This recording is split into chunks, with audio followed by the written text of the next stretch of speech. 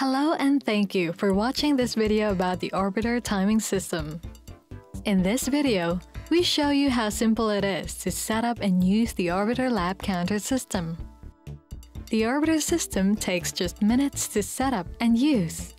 First, roll your orbiter bollard out to the start-finish line, and then turn it on.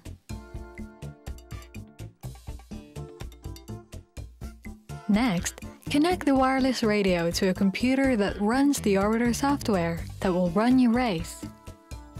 To run a race, the event needs to be set up in your orbiter software. We set up a race using tabs going from left to right. Add your people, tags, racetracks, and events to the database.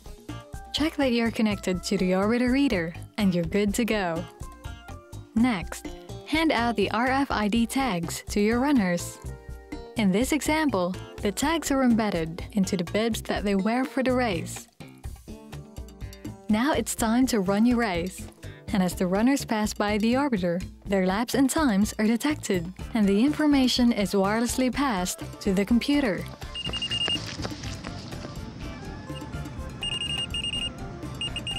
When the event is finished, print out the reports for your runners.